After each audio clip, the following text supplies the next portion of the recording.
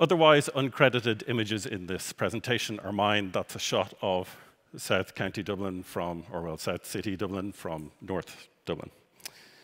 Okay, cool. So, post-mortems. So I've been thinking a lot about post-mortems recently. I've been running an internal study group in Microsoft around various aspects of SRE culture and post-mortems most recently. I'd say that PMs are, in some sense, really theoretically important for the SRE discipline, in the sense that if all an SRE team did was to run post-mortems for their service and follow up the action items each time, if there was some kind of platonic SRE team that just did that, their service would asymptotically approach more and more reliability over time. Now, obviously, that's not the way it really is, and so on. But it's an indicator of how theoretically important the post-mortem action loop is. It's good that we have a large number of people who are pushing forward the state-of-the-art in this environment, in this situation. John Allspaw, obviously foremost amongst them, I would say. There is a particular nuance to the act of post-mortems in the cloud industry, which is even more important than default SRE activity, say, where you're supporting a service which doesn't necessarily have a cloud angle or is a strongly important internal service. And the practice of post-mortems in the cloud industry in particular, as they say, Microsoft runs on trust. The cloud runs on trust to a large extent as well. Externally facing post-mortems, which is kind of what this talk is about, published by cloud providers and cloud consumers as well, are an incredibly valuable opportunity to establish trust, an incredibly valuable opportunity to destroy that trust as well. And these typically have directly measurable business effects. If you have a trust relationship, an ongoing trust relationship with a provider, then you usually attach to that provider in some way, purchase further services from them, and so on. So actually, this kind of stuff does really matter on some kind of business level. But it also matters, I think, which is one of the interesting things about post-mortems, it also matters on an emotional level, that you're establishing trust, that you are being, hopefully, transparent about what you're doing. It's also an opportunity, or I guess public-facing post-mortems are also an opportunity for cloud consumers to talk about what went wrong when they were doing their thing. Maybe a bit more of a limited audience, or maybe more specialized audience, but it's still a trust relationship establishment at the end of the day. So, all of that said, let's look at how good we are as an industry at this and at establishing trust. And before I go into the detail, I would just like everyone in the room to note the disclaimer there, where I say that I am not singling out any provider. I understand, being in the industry myself, everyone has day jobs, they're just trying to do their best, and so on and so forth. I do not approve or disapprove of any service, product, company, entity, etc. mentioned in this talk. So contents may have settled in transit, I think. So let's have a look at this really detailed slide. So as partial inspiration for this talk, I went to the ever-excellent Dan Liu's site and found some arbitrary subset of the public postmortems that he gathered in order to illustrate, or in order to collect just public postmortems and the interesting things that they tell us about what's going on. Now, I further subsetted this selection by picking, I think, every third one in that list. I just collected a handful in order to see what the trends were in the industry. Another place to get your postmortems from, by the way, is SREweekly.com. Anyone look SRE Weekly? Yeah, it's pretty cool. So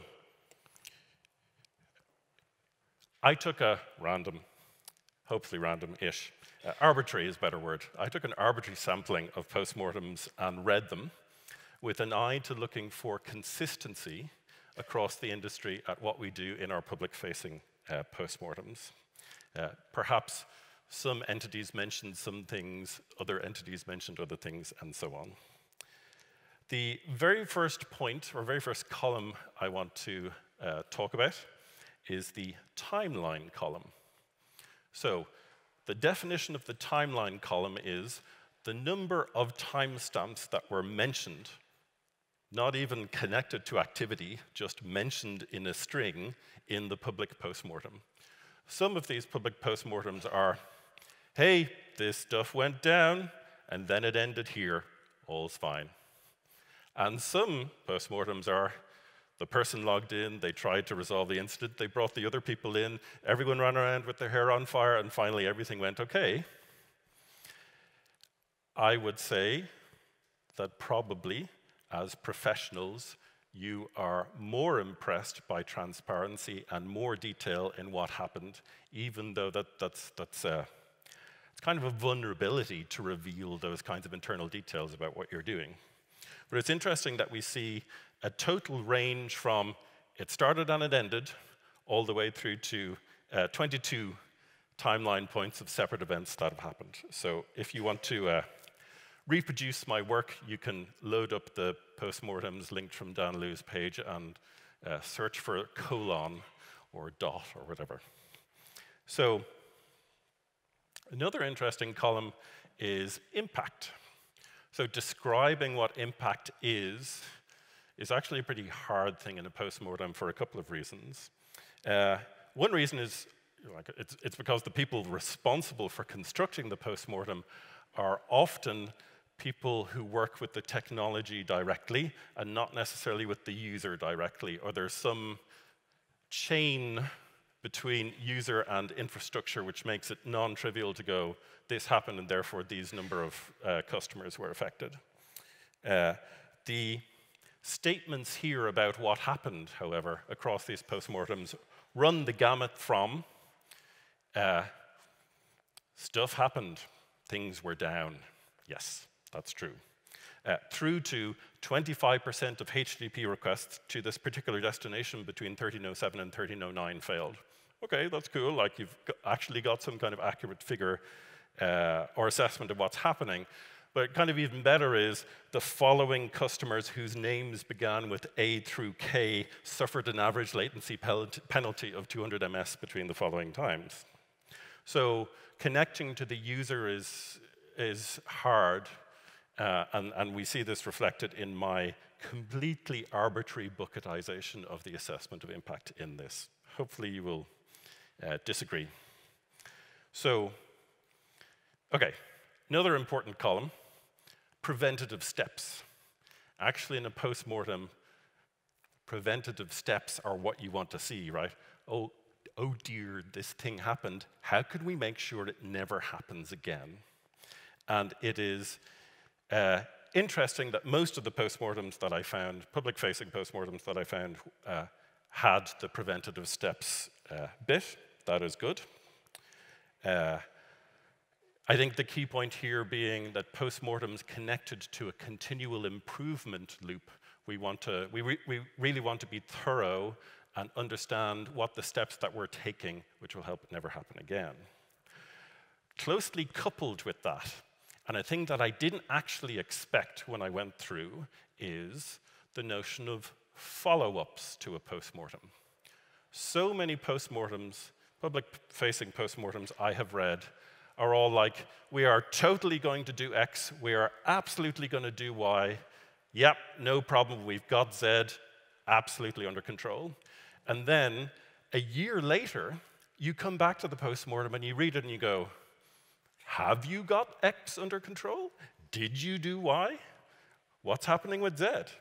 And in fact, the difficulty from the transparency angle with the public postmortems is really that in the public postmortem we're saying, we're going to do this, trust us. And then sometimes, like a lot of the time, we don't actually follow up either by extending the original post-mortem in some publicly viewable way or by posting any information about this. It's difficult to expose the internal workings of an organization and externalize them in a usefully frank way, and I would guess that's why many organizations do not, in fact, bother. So I care both as a cloud consumer and as a cloud provider because I know, because I work in the industry, that it's so easy to start off enthusiastic about fixing these things. Oh, we will totally fix this. And then a couple of days goes by, teams being difficult about whether or not they're going to do this in their roadmap, and the energy just drains out of the situation. Maybe it does get done eventually, but it's like 2 quarters or 3 quarters or something like that afterwards. So unless you go back to your postmortem and publish that, in fact, you've actually done these things, a postmortem it's really an aspirational document. So special kudos to the transparency of GitLab here, who, perhaps unsurprisingly, published their postmortem bugs, and you can click through in real time and see what's happening and so on. So that is fantastic from a transparency point of view.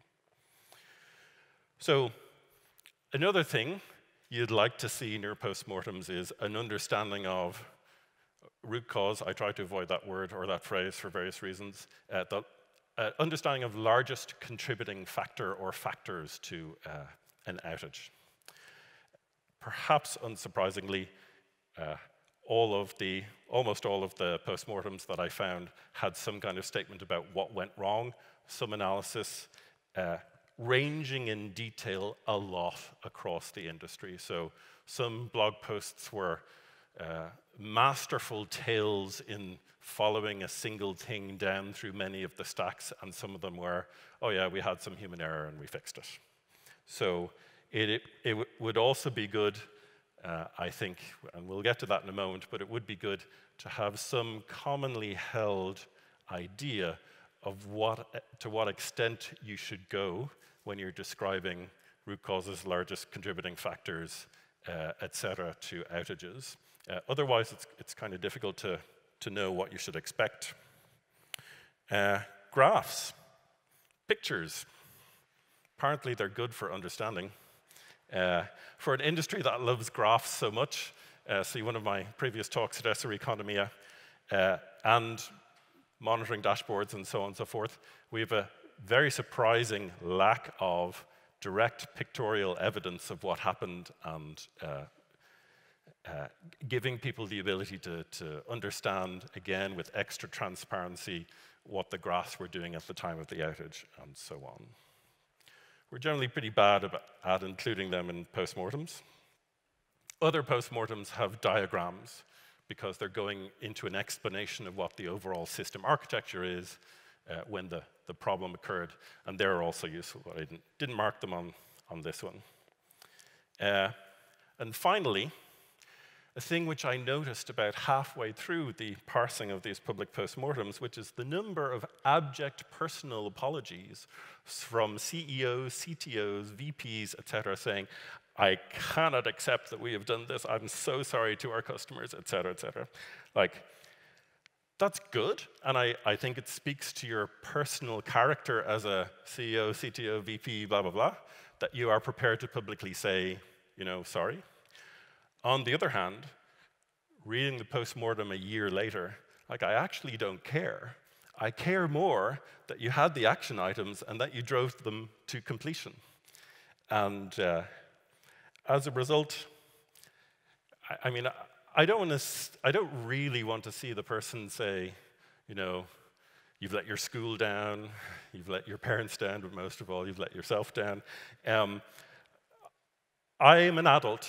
I accept that this kind of thing happens and that stuff gets reprioritized, et cetera. But really, it's the transparency about following up on the action items, which I think is key here. And it's all about prioritization in that sense. So I think, stepping back from the inflammatory table of awfulness for a moment, The larger point is that the consistency, it's actually pretty terrible here, right? The post-mortems that would increase my faith that an issue was recognized and getting proper attention are probably the ones with the more detail in them.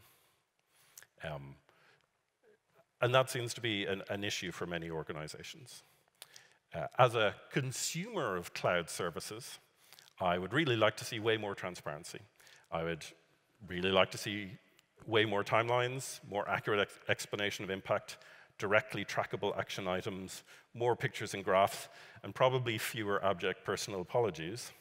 Flipping that around, on the other hand, as a cloud provider, I'd really like to know what the customers care about, in the sense that in a particular failure, I often have, apart from certain circumstances, only a relatively inaccurate proxy about what the customers really do care about. Okay, a help page was inaccessible. How important to the customer was that at that point?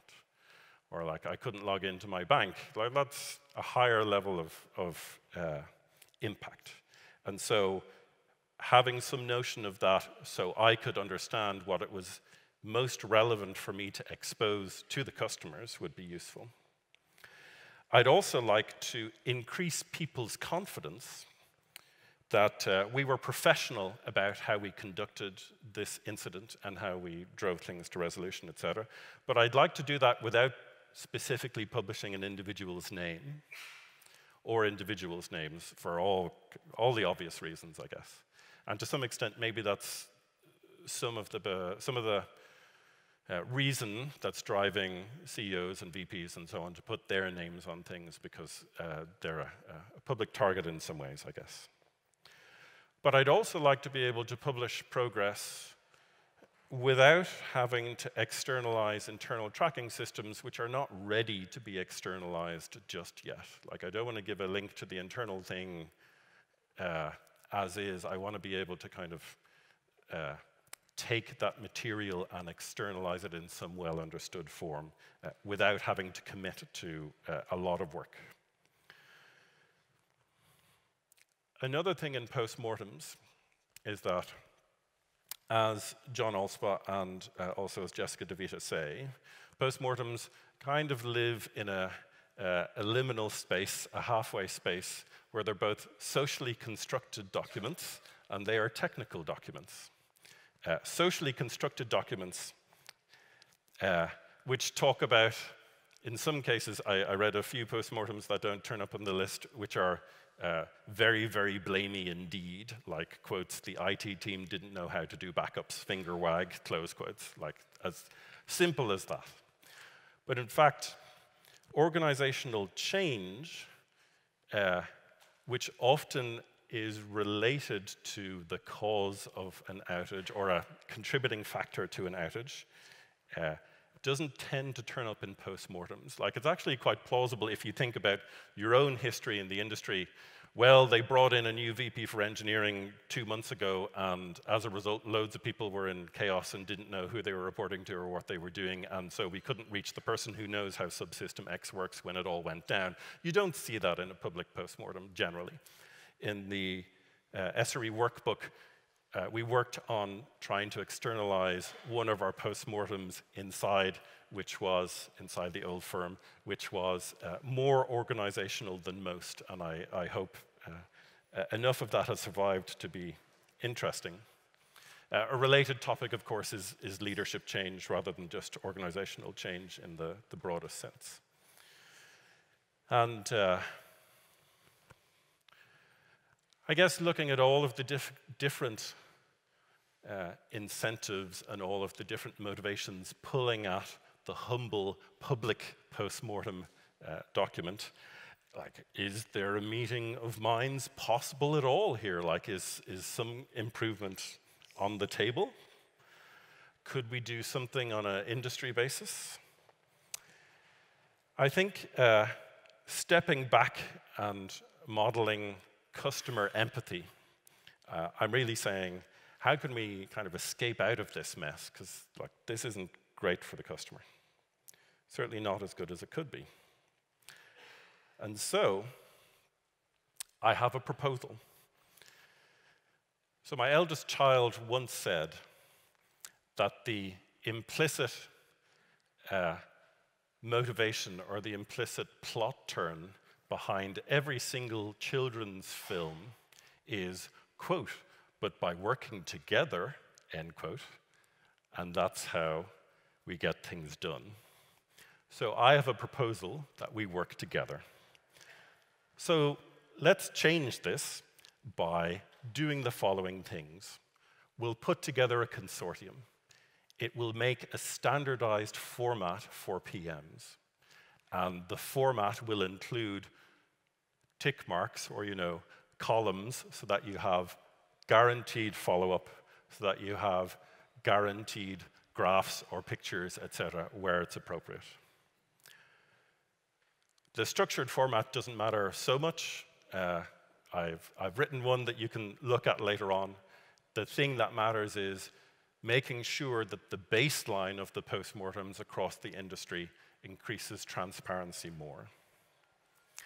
We would also, in this consortium, this wonderful fairyland far away, we would centralize the collection, the curation, and the distribution of these. We would own and maintain this format and the agreed set of things that should occur in postmortems.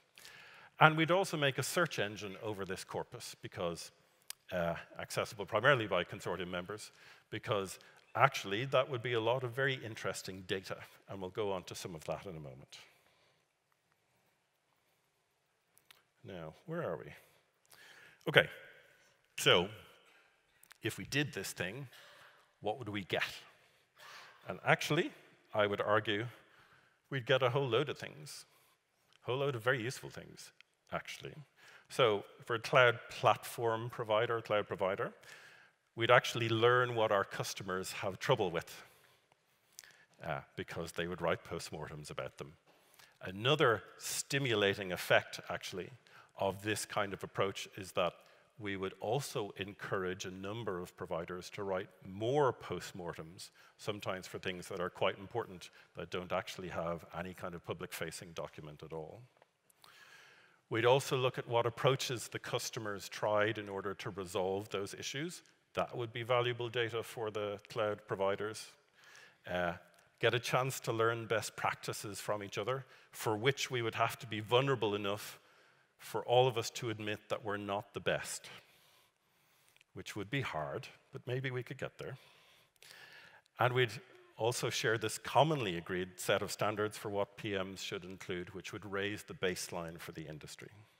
And help with anonymization and legal review and other kind of meta issues with postmortems that from our, I guess, more technical perspective in some ways, are meta issues for postmortems, but are actually incredibly vital day-to-day issues. We could even implement a standardized way of doing it via some kind of secretariat in the consortium, as long as we all agreed what the things were we do when we anonymize and when we take out detail and do legal review and so on. For cloud consumers, we would also see what the other people are doing. You could subscribe to a feed, get your postmortems on a regularly published basis, and share best practices as above. Researchers would have an incredibly interesting corpus to work on of well-formatted, well-structured data, which would be interesting from a timeline point of view alone. Treasure trove, human factors research, on-call situations, and so on. And then the industry, in some sense, I'll handwave what that means for the moment, would have a common format that would itself attract tooling, stimulate understanding of postmortems in a particularly structured way, which would lead to common analysis approaches. And we also might get crazy stuff like hints about what distributed systems patterns work better than other ones over time as a function of what software folks are using. So there are, however, some important counter-arguments. So I guess the first one is companies wouldn't want to do this because they're kind of disclosing detailed records of their mistakes. Well, in some sense, that's a fair comment. In another sense, that is precisely what they do today, except they do it at differing levels of exposure. All of the major cloud providers publish public-facing postmortems. Again, as I say, with varying levels of detail. All of them do it as part of some kind of trust relationship, which they could improve by this. Another thing is, or another point, objection, is that companies don't really have the time to do anything sophisticated with their postmortems. And so they just publish a thing. It's easier for them to publish a thing and let it escape, and that's fine. The difficulty is that actually, behind the scenes, I guarantee you that postmortems already go through multiple levels of review of all kinds before they are exposed to the outside world. So we could replace those multiple levels of review with a common set of multiple levels of review and make it easier for everyone. It seems at least that converting to a common format would lower the total number of steps necessary for everyone to do across the industry. For those companies truly without the time to do anything here, we should have a schema, post-mortem schema, that accommodates the idea of essentially just releasing the default, the least possible detail in order to be a consortium member, but we would strongly encourage people to enter that detail. And you say, postmortems are hugely social documents with all kinds of things going on about organizational change, etc. A standardized format for anything this variable is kind of bonkers.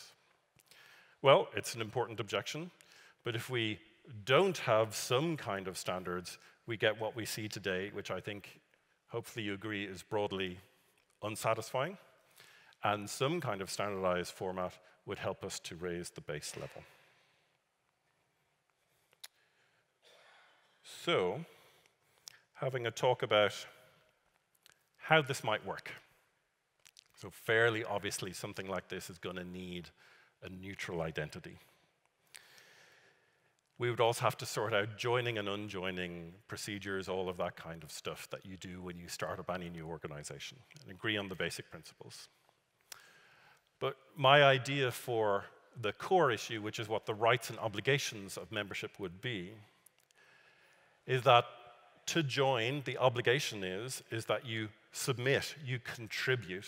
It's a contributor culture like open source. You have to agree to do this on a regularly scheduled period or maybe triggering once there's an event, etc. The way that the people working on this, I would argue, should do this is by a donation of time model from the people who are interested within the organizations themselves. Let's not bury ourselves in complicated details earlier on. Now, conversely, in the rights, you're doing the obligations, what are your rights? So, we would have access to the data, the consortium members, perhaps at for some period of time before the public gets hold of it, so we can learn from each other and then decide what the appropriate thing is to let escape to the outside world. Unlimited access to the search engine, the rest of the world will be ACL'd or rate limited or something. And possibly also, while we're in the initial stages and trying to build critical mass, we would agree to establish a trust relationship between ourselves before the critical mass is established and before everything gets going. Now, a couple of other points on how this might work. I think from a corpus management point of view, fairly obviously data storage isn't a problem. Considering the things that we store in the cloud already, this is not going to be a problem. Cross-cloud replication, etc., no issue. We would, however, for every consortium member, need a process for retrospective addition of old postmortems, where that was considered appropriate by the member in question. Again, given the network effects of a common format for storing things or for structuring things, we would need to gain maximum benefit out of this, we would need to take the old postmortems and refactor those, as well as adjust the in-member process for releasing a postmortem to incorporate the export step. The nice thing about this is that, again, with the common format, we could have tooling authored by consortium members in order to help this. And we could have an on-demand or triggered, incident-triggered way of doing this with some time guarantees. It will be at most 1 week, or it will be at most some duration of time before the postmortem is released. That itself is a useful guarantee. I was talking earlier about researchers and the fact that this corpus of data is incredibly valuable in terms of understanding human factors, organizational layout, et cetera, et cetera, et cetera. Knowledge management in the broadest sense about this corpus of data and what we're doing is something we'd need to understand how to take full advantage of. So we would obviously need a venue to discuss the documents, evolve the schema, the processes, and so on. And we'd probably also need to meet every so often in person, because this is all about trust and transparency. And I'm told by my management colleagues that apparently turning up face-to-face every so often is useful. And also the consortium needs an operations function so that it can write postmortems about itself, which I think you'll all agree is the ultimate aim of everything. And we'd also need to have a agreed upon thing that will happen when, for whatever reason, we wind the consortium up. And my default proposal would be to release all the postmortems, the structured ones, like not the internal ones, and the format to the public domain, so people can just run with this if they want to. Now, so it's actually not super important, and it's only a draft thing, but there's a aka.ms link to a proposed schema and API there. Have a look. The slides will be up at the end of the day, or not the end of the day, they'll be up soon. And you can have a look at that at your heart's content. But really the call to action is, do you agree? Think it might be good? Who knows? Well, talk to me if you're interested. Maybe queue up, or sorry, not queue up, but maybe microphones can be pushed in your direction. Microphone, singular, can be pushed in your direction. We have time for one question because we're running over a little bit. So who wants to ask the one question?